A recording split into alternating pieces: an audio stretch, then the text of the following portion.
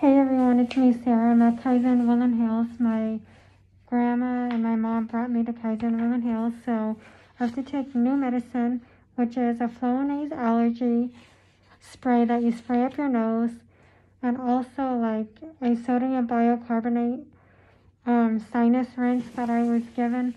Sorry, my glasses are foggy because the mask makes your glasses foggy.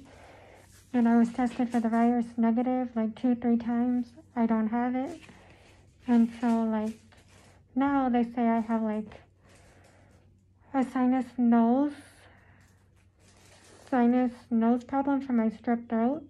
So I have a sinus infection, which is caused from my pneumonia.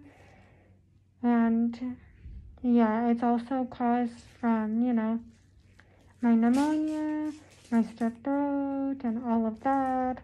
So unfortunately, my bronchitis.